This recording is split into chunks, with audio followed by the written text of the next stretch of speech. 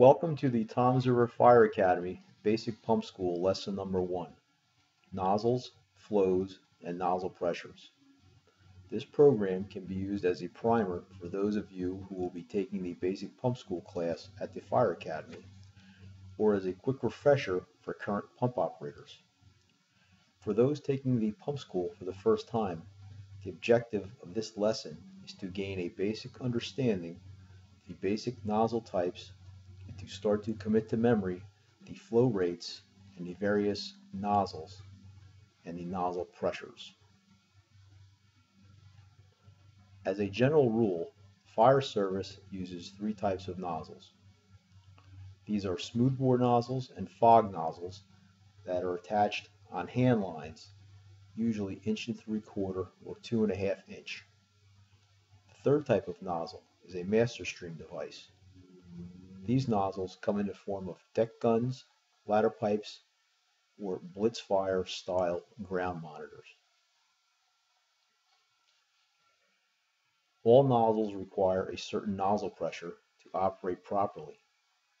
The nozzle pressure is developed by using a fire apparatus fire pump to increase the pressure in the hose line to overcome the friction loss, and the net pressure results in the nozzle pressure. For the purpose of our class, we will be using three different nozzle pressures. All smoothbore hand lines use 50 pounds per square inch nozzle pressure. All fog nozzles use 100 pounds per square inch nozzle pressure, and smoothbore master stream nozzles use 80 pounds per square inch nozzle pressure. Fog nozzles used on hand lines, either 1 3/4 or 2.5 inch, require 100 pounds per square inch nozzle pressures. A fog nozzle on an 1 3/4 hose line can flow upwards of 200 gallons per minute. A standard flow on an 1 3/4 attack line is usually 150 gallons per minute for most of our residential structure fires. Fog nozzles used on 2.5 inch hand lines can flow upwards of 300 gallons per minute.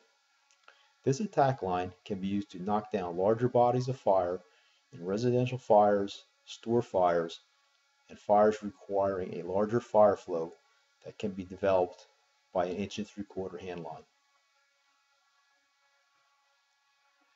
Smoothbore nozzles used on hand lines, either 1 3/4 or 2.5 inch, require 50 pounds per square inch nozzle pressures. A smoothbore nozzle on an 1 3/4 hose line usually flows 185 gallons per minute. Most apartments use a 15/16 inch diameter nozzle for this application.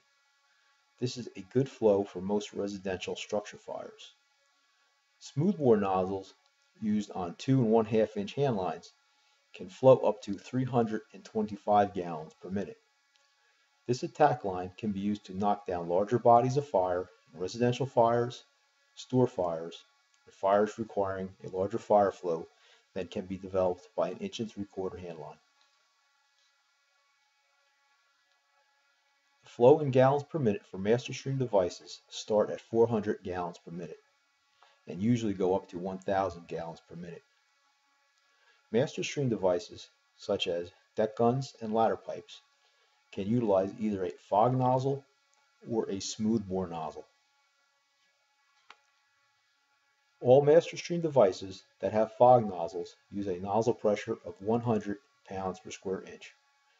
As a pump operator, whenever you see a fog nozzle, you can use 100 pounds per square inch for the nozzle pressure, regardless if it is a hand line or a master stream. Smoothbore master streams use 80 pounds per square inch for nozzle pressure. Smoothbore master stream nozzles commonly come as stacked tips.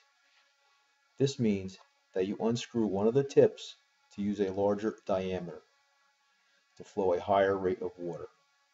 The most common stacked tip sizes are 1 3/8, 1 1/2, 1 3/4, and 2 inch. The next two slides are the various tip sizes for smoothbore nozzles on hand lines and master streams. For smoothbore nozzles on hand lines, as long as the 50 psi nozzle pressure is maintained, the flow in gallons per minute is determined by the diameter of the tip. For a 15/16 inch tip, the flow rate will be 185 gallons a minute. This nozzle usually used on an 1 3/4 hose line. 2.5 inch hose lines usually use a nozzle with stacked tips. The stacked tips start at 1 inch, 1 1/8, and 1 1/4.